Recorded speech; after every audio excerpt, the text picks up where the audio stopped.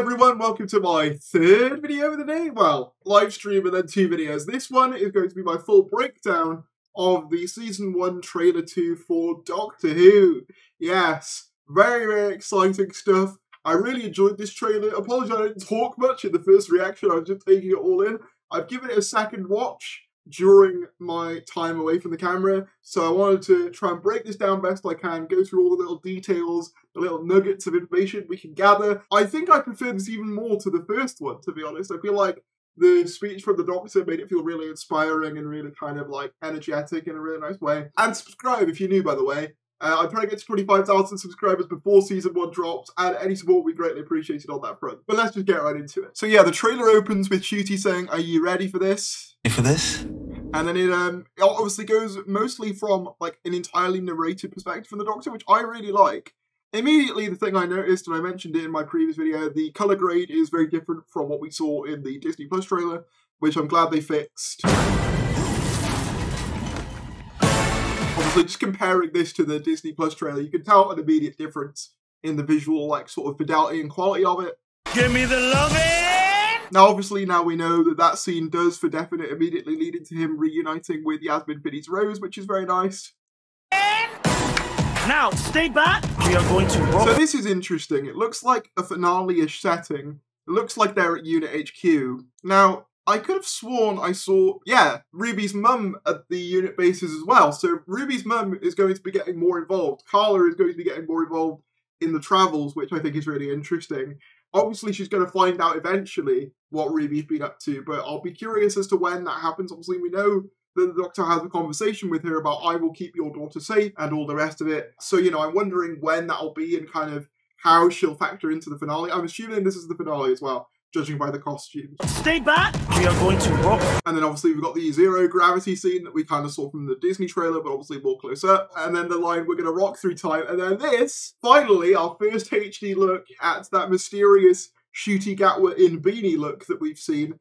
I'm going to assume, judging from the titles, that this is episode 4. And yeah, the colours just look phenomenal. They really pop on this trailer. This looks to be a futuristic city, which I think is interesting. And I believe this is the same spot that we see the dead TARDIS in the other trailer. So I'm very interested to see what sequence of events leads to that.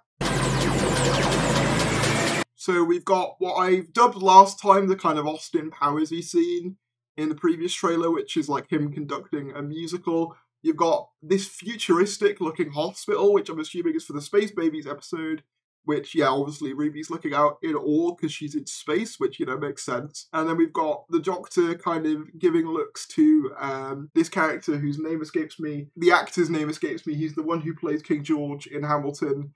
It'll come back to me in a second, but it's not coming back to me right now. I'll edit it onto the screen for you guys, but yeah, that's going to bother me for a second. And then we get another Bridgerton gag.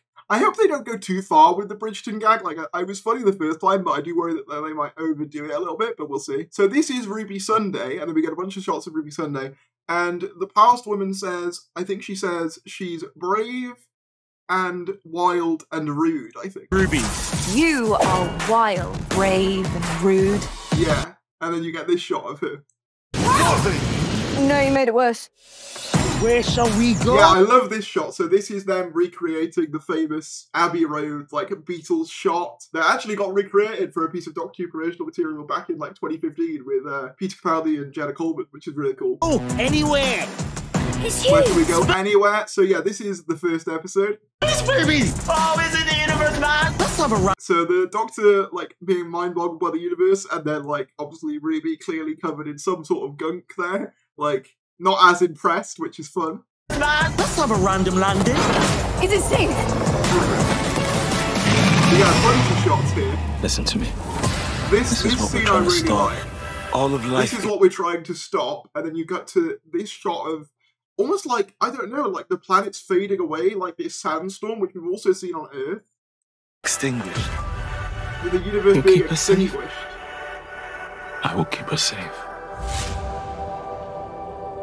Crying here. Something's gonna happen to Ruby, man, especially with those final 2 titles, which were the, what was it, The Legend of Ruby Sunday and then Empire of Death. Something's gonna happen to Ruby. I don't know what, but...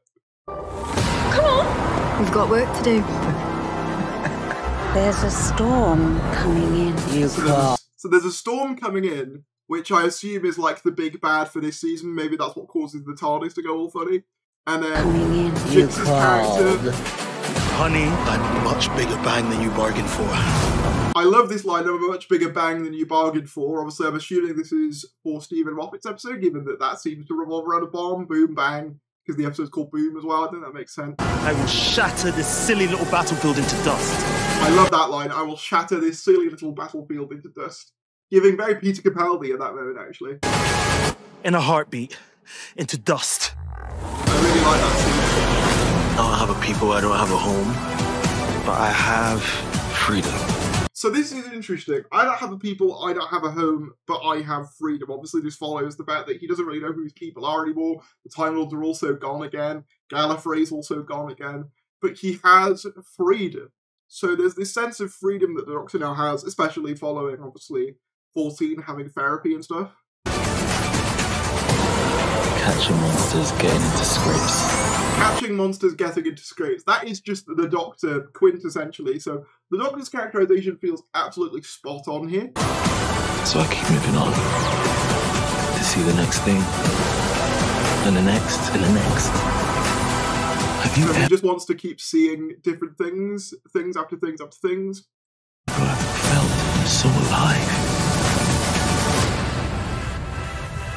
And that's just the beginning. And then we get this shot to camera, which is very A Trip of a Lifetime Series 1 type vibes, saying like, have you ever felt so alive? And that's just the beginning. Really like it. Not much more to break down there, really. Obviously, I'm sure on Twitter people have pointed out loads and loads of different things. But yeah, it looks good. Obviously, the main thing I picked up on was Carla being in the unit base. So that implies to me that the Sunday family will be involved in the finale in a big way.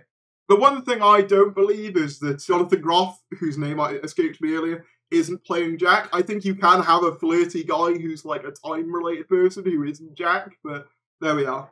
The other thing I just wanted to point out was we also got a new cast member revealed earlier on. This is Golda Rocheville, who jumps aboard the TARDIS as episode titles are revealed. She joins Doctor Who as Jocelyn, who the Doctor and Ruby will collide with in their first adventure together. So interestingly, apparently she played someone in Bridgerton, which is quite a funny little coincidence there, or maybe that's deliberate, I'm not sure. It's been so amazing seeing the whole world appreciate Golda's talents because of Bridgerton, and it's been an absolute joy to invite her to Cardiff to help launch Shooty and Millie's first season. As Doctor Who gears up for its highly anticipated simultaneous global premiere this May, the episode titles have now been revealed for the season, as well as another incredible guest star who jumps aboard the TARDIS. As another treat, viewers will be given another trailer that will launch on the YouTube channels at 6 PM, before airing on Sunday, 31st of March. Again, I thought we've just seen. I thought they were going to say another one. Up first, in the Julie Adams Robinson directed Space Babies, is Golda Rocheville, Queen Charlotte, a Bridgerton story, who joins Doctor Who as Jocelyn, who collides with the Doctor and Ruby on their first adventure in the TARDIS together. Rounding out the double bill is the previously announced Jinx Monsoon, who stars in The Devil's Corners, the Doctor's most powerful enemy yet. In this episode, the Doctor and Ruby step back into the 60s to meet the Beatles. So yeah, it's cool that she played like the Queen in Bridgerton. That's a fun little connection there.